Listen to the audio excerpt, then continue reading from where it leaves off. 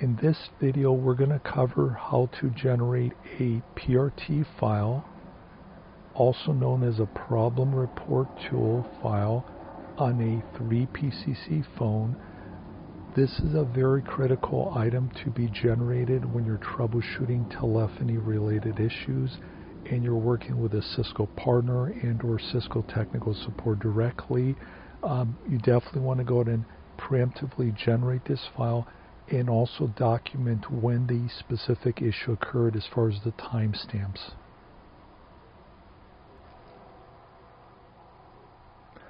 Okay, we're inside of WebEx Control Hub. We're going to go ahead and go to the Devices section. And then in the Devices section, we will go ahead and take a look at the phone. We want to enable the web interface. And the reason we want to enable the interface on this phone is to be able to generate a PRT file. So basically, right now we're inside of Devices. We've selected the phone. I've actually clicked one more time. It opens up this additional section where it gives us the option for the device user settings. I'm going to click on Device Settings. Okay, on Device Settings, we're going to actually go down a page here a tad. And when we get to the section where it talks about default logging level, we want to go ahead and set this to debugging.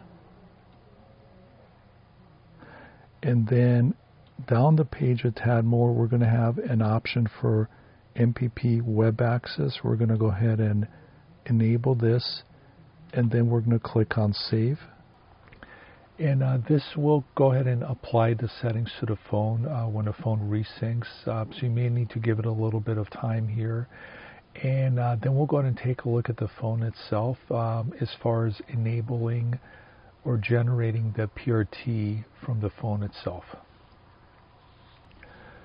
Okay, we're going to go ahead and access the phone right now via web browser. One thing to note is we do need to actually type in https:// the IP address of the phone. In this case, it's a .27 within a 192.168.1 subnet. We're going to go ahead and click Advanced here. We're going to proceed to that IP address. And one thing to note is when a phone is registered to WebEx Calling, you do not have admin access. When you enable the Web GUI interface like we did a few moments ago via WebEx Control Hub, we do have user level access. So here what we want to do is we want to go into the Debug Info tab, and we want to go ahead and click Generate PRT. And typically we want to also identify what type of problem we may be having. PRTs are typically generated when you're working either with a partner like a Cisco partner troubleshooting some type of telephony issue, or you're contacting Cisco directly, tech support, and again you're troubleshooting some type of telephony issue. So in any case, you would want to select what item most closely resembles whatever issue you have. In this case, we don't have any specific issue. We're just showing what the workflow looks like. I'm just going to select Other. I'm going to hit Submit. And then we're going to wait here a little bit until the phone itself generates the PRT file.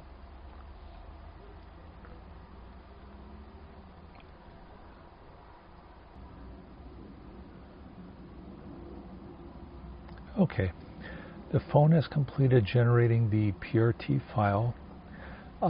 Also, one thing to note, it says your data has been uploaded.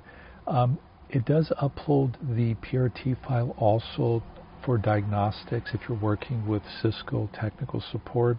However, the data that's uploaded, there's a lot of information that's scrambled, if you will, so the diagnostics may be limited.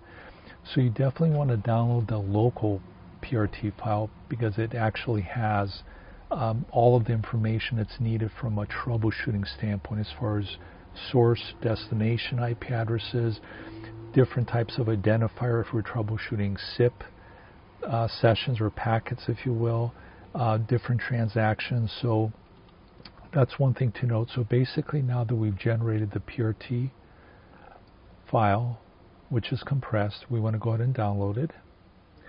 And basically, this is the file you'd want to share either with a Cisco partner if you're troubleshooting with a certified Cisco partner, telephony related, or if you're working directly with Cisco tech support, this is the file you want to go ahead and include or send to them as you are working on the case. The other thing also you want to make sure is if the issue occurred at a specific time, you want to make sure you document the timestamp when the issue specifically occurred and also what time zone you're located. Because one of the key items is when tech support is analyzing the actual PRT files, it really helps quite a bit if they can focus on specific time segments of the file when you notice the issue occurring. If it occurred once, specify what time it occurred. If it occurred multiple times, again, specify what time it occurred. And again, this is something to leverage if you are running into issues. The Cisco 3PCC phones have this PRT capability. The reason this PRT is very critical is, as you're probably aware, most of the traffic nowadays is encrypted. And without being able to generate the PRT file, even if you did a Wireshark, for example, if you were doing a port mirror on a switch and you were capturing packets, what you would notice pretty much is all of the packets from a telephony standpoint is all TLS or HTTPS encrypted, so you really can't see anything in the payload. So again, the PRT file is used for diagnostics of the Cisco 3PCC phone. Definitely go ahead and generate that when you run into issue when working with a Cisco partner and or Cisco tech support directly, and hopefully that's going to help the troubleshooting efforts go much quicker. Thank you for watching the video, and hopefully your troubleshooting activities are more effective with this information. Thank you. Bye.